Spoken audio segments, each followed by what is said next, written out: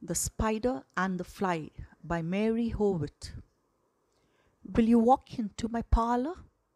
Said the spider to the fly. It's the prettiest little parlor that ever you did spy. The way into my parlor is up a winding stair, and I've a many curious things to show when you are there. Oh, no, no, said the little fly. To ask me is in vain, for who goes up your winding stair can never come down again. I'm sure you must be weary, dear, with soaring up so high. Will you rest upon my little bed? Said the spider to the fly. There are pretty curtains drawn around. The sheets are fine and thin. And if you like to rest a while, I'll snugly tuck you in.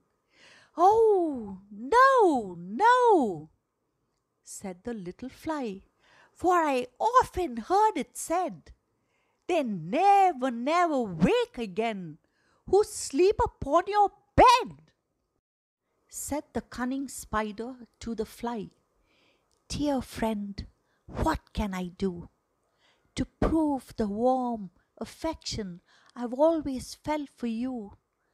I have within my pantry good store of all that's nice. I'm sure you are very welcome. Will you please take a slice? Oh, no, no, said the little fly. Kind sir, that cannot be. I've heard what's in your pantry, and I do not wish to see. Sweet creature, said the spider, you are witty and you are wise. How handsome are your gauzy wings, how brilliant are your eyes. I have a little looking glass upon my parlor shelf. If you'd step in one moment, dear, you shall behold yourself. I thank you, gentle sir, she said, for what you are pleased to say, and bidding you good morning now, I'll call another day. The spider turned him round about and went into his den, for well he knew the silly fly would soon be back again. So he wove a subtle web in a little corner sly, and set his table ready to dine upon the fly. Then he came out to his door again, and merrily did sing, come hither, hither, pretty fly, with a pearl and silver wing. Your robes are green and purple. There's a crest upon your head. Your eyes are like the diamond bright, but mine are dull as lead.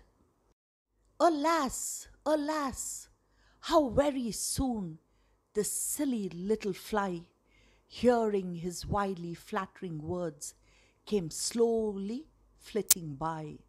With buzzing wings she hung aloft, then near and nearer drew, thinking only of her brilliant eyes and green and purple hue, thinking only of a crested head.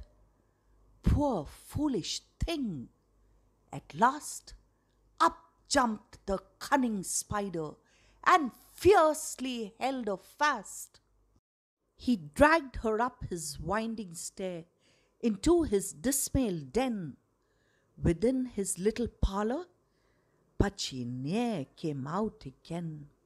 And now, dear little children, who made the story read, to idle, silly, flattering words, I pray you ne'er give heed. unto an evil counselor, close heart and ear and eye, and take a lesson from this tale of the spider and the fly.